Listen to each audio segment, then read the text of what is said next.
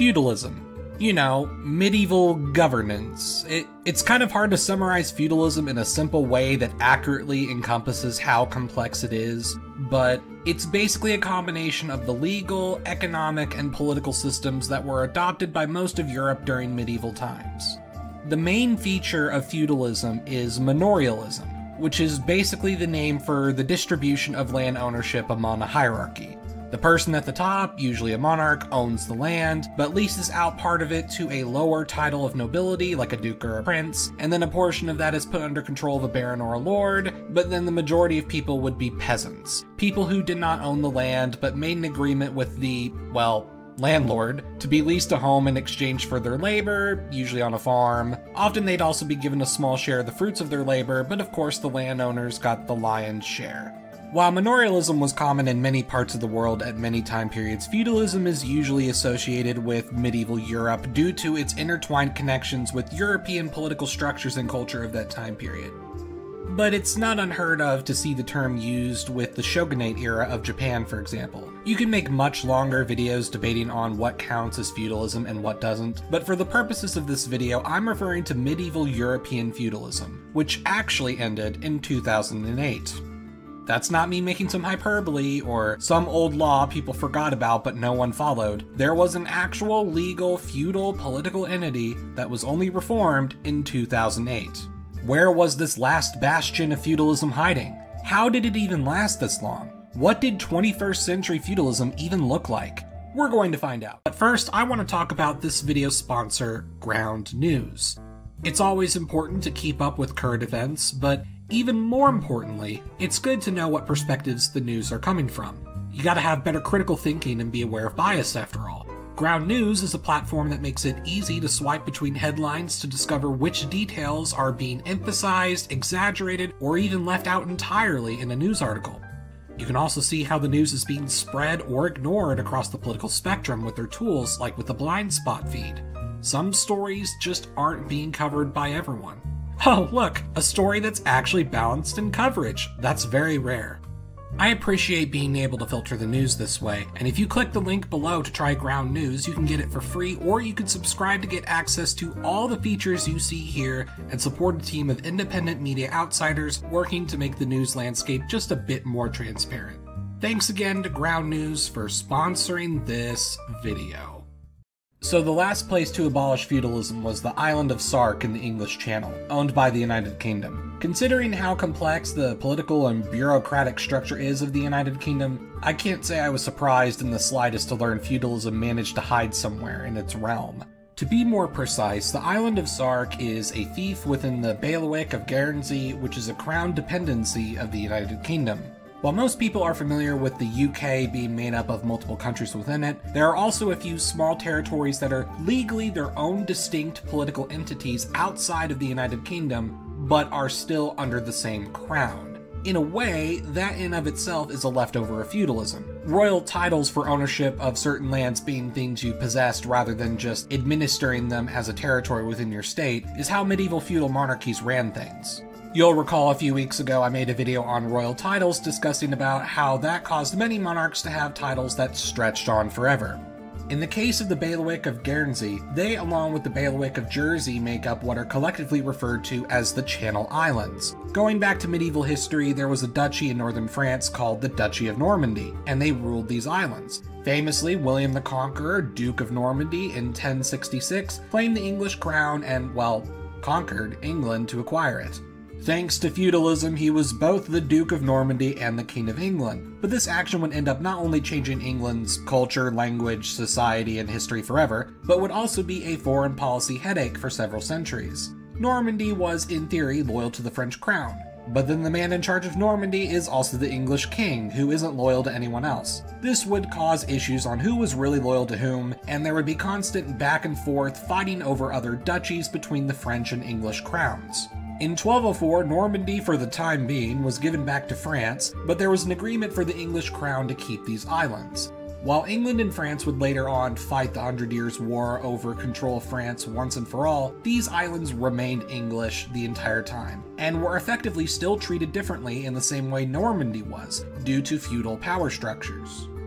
They were relatively isolated and not exactly the focus of the English crown. They had really small populations of mostly peasants. Their separate administration was a sort of necessity because of how far away and less connected to England they were.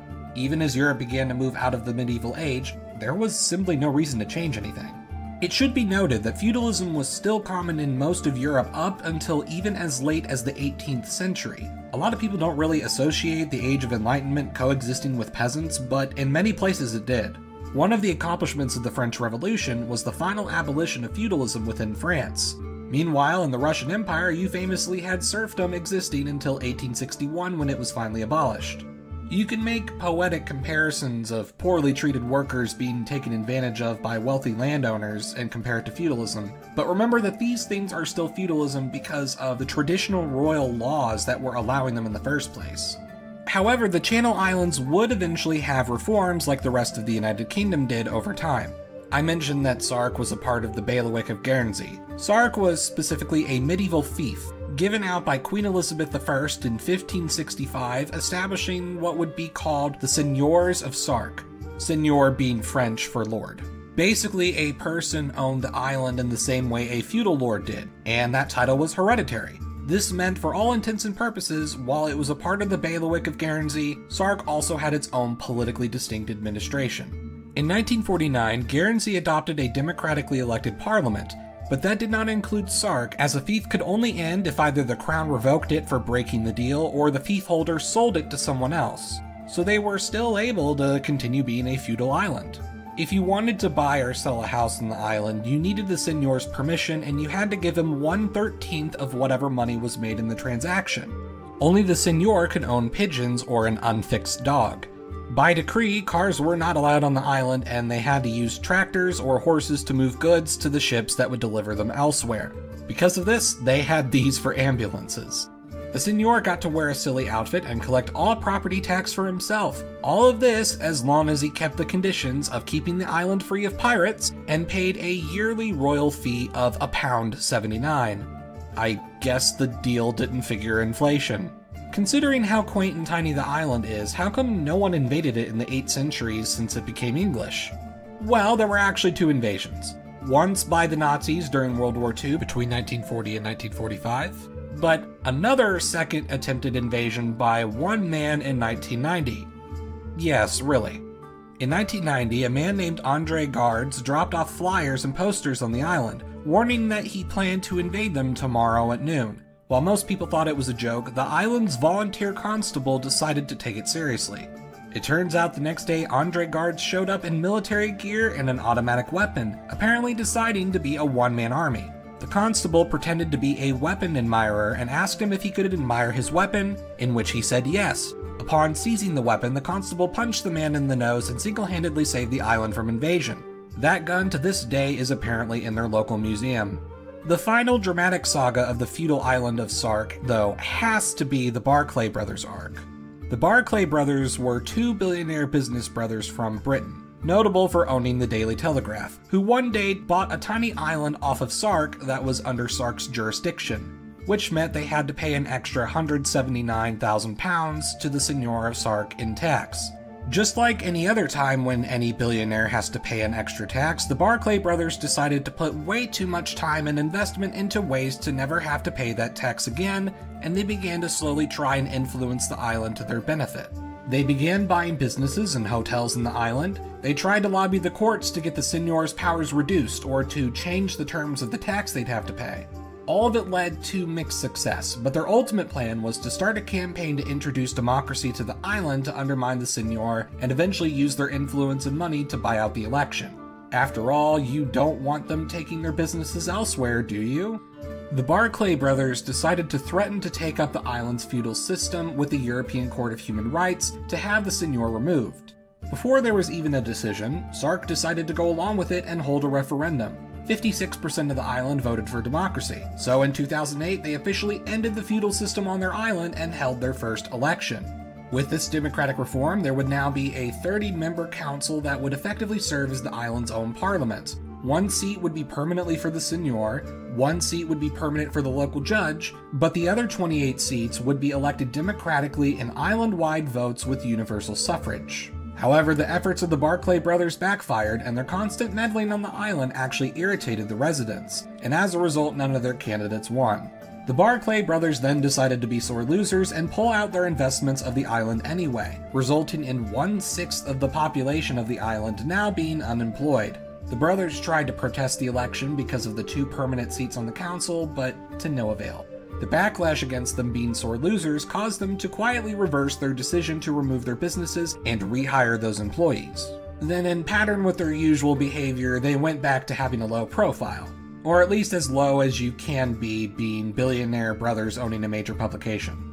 Okay, seriously, I feel like this island could be some sort of 3-arc anime or something with how weird and over the top its history is for such a simple community. Someone get on that, I'd watch it.